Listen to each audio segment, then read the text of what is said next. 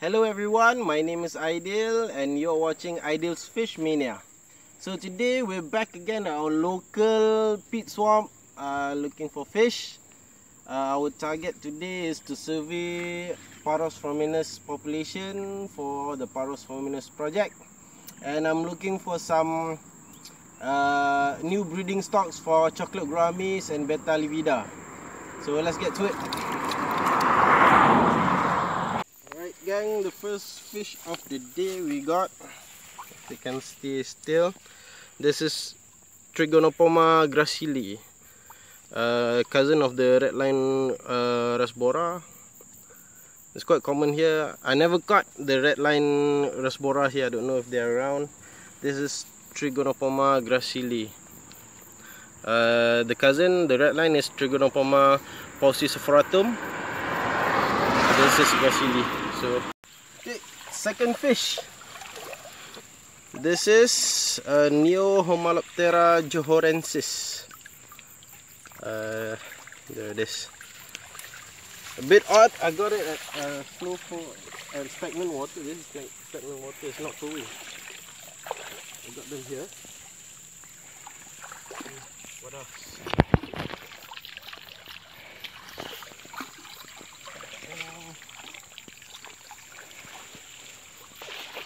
Nothing.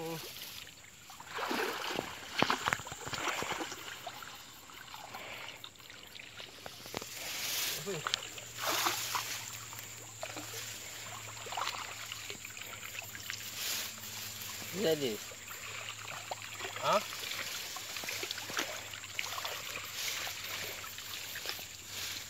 Banyak ikan main sana. Kenapa?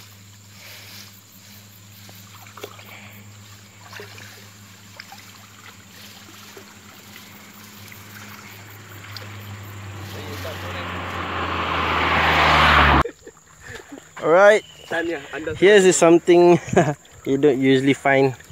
This is betta imbellis. Betta imbellis in black water. Yeah, it's not that weird because we found betta imbellis in black water a few times before, but you don't usually find them. Usually you'll find Hipposidrus, livida, and bellica, but this is betta imbellis.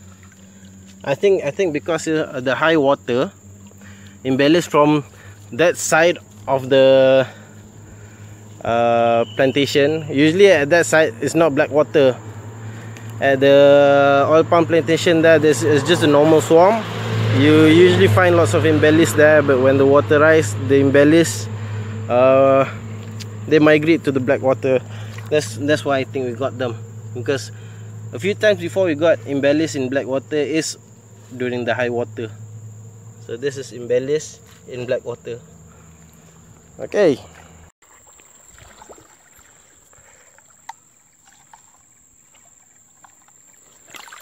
Okay, we got CG. Where it is? Where are you?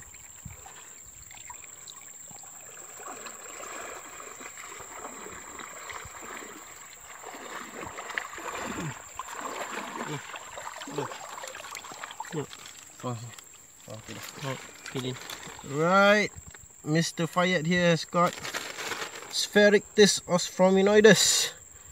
Looks to be a male, judging from the straight chin.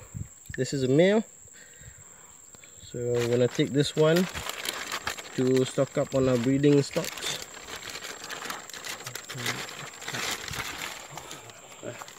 There it is. Okay, nice. So far I have around, let's see, 3 pairs of chocolate gouramis and some fries. No, they're not actually fries anymore, they're about that big. They're still small, so I'm going to stock up on new breeding stocks to breed. And I breed them the easiest way is in a styrofoam box. Styrofoam box is the easiest way to breed fish. I never managed to breed them in aquariums, but in styrofoam box they just breed. Alright, let's go. Got something Interesting here, we got a snake. Oh, there it is. This looks like Hypsiscopus plumbia, but I'm not sure because it has a line here. I'm not sure. It looks like Hypsiscopus. So I'm gonna take it back first. Try to ID it and then I'm gonna release it back here because this probably be protected. It's a type of water snake. You get it in the water. It's not a clubrid. This is not a clubrid. Yeah, I think this is Hypsiscopus plumbia.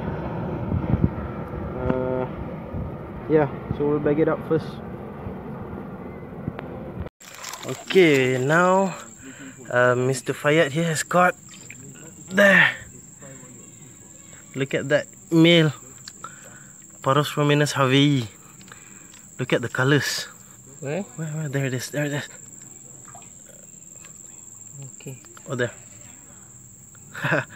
I'm gonna take this home for breeding. So alright, gang, we're getting later into the day. We've got quite a lot of parosphromenus. Some nice size betta livida there. Mr. Fayad got betta livida. Female, that's a female. So right there, I don't know how many, I forgot to count, but some betta livida and parosphromenus harveyi. These are for the breeding project at home. I'm increasing some tanks in my fish room, adding more tanks for breeding.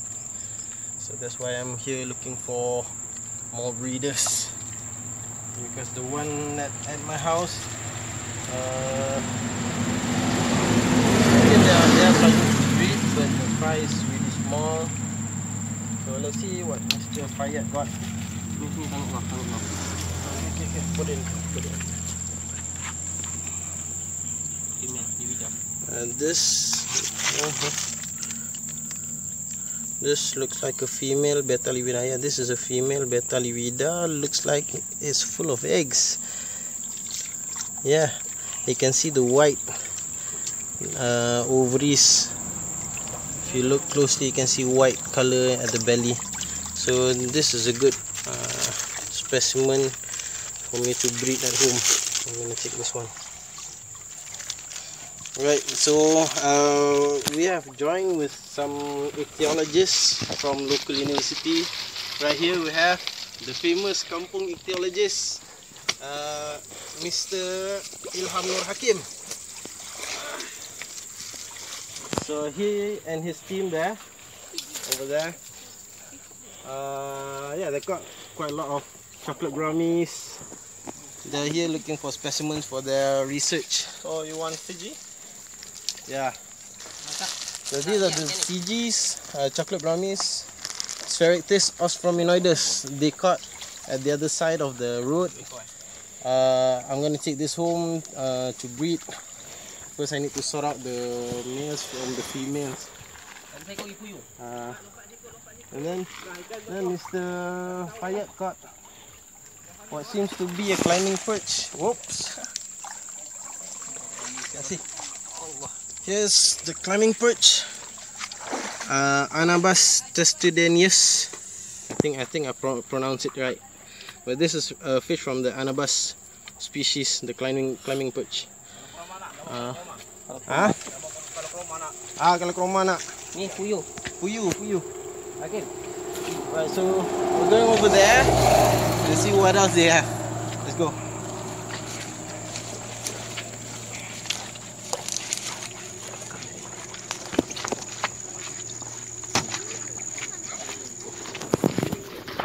Kanan.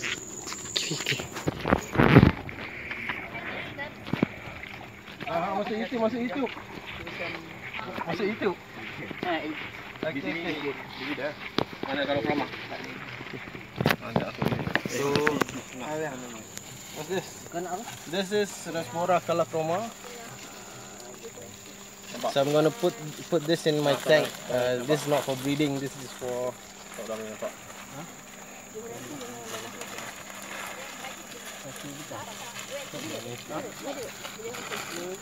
There it is. Rosbora calachroma.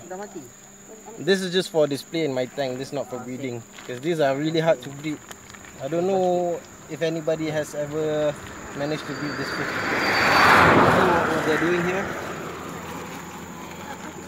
Looks like they're sorting the fish, separating them, dividing them to which researchers want. Different researchers, they're doing different studies.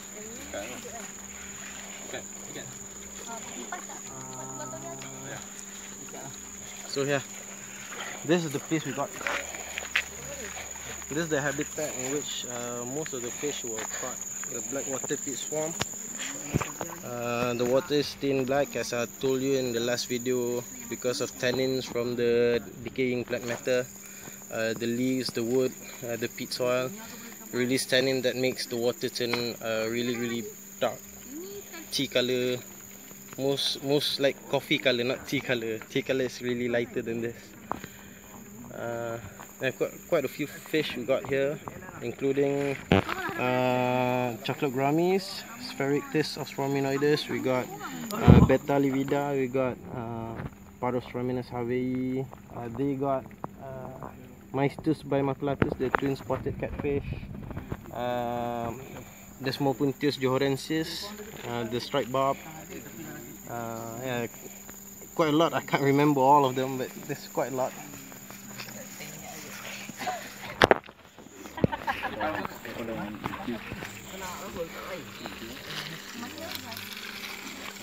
So this from Nigeria. This is from Nigeria. Study what? What you study? Okay, ecology. He's an ecology student. He's from Nigeria and studying ecology in Malaysia. That's nice. So next time we can study ecology in Nigeria. Hopefully one day we can go look for fish in Nigeria.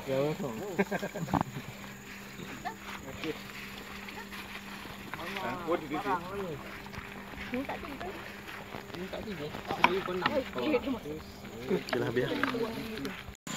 Look at this livida. This is a male. You can tell by the long anal fin. This is a male betta livida with black and green spots there. Let's see if we can have a close up. There it is. Oh, so this is a good size for breeding. But this fish is going. Oh, sorry. Is going to research.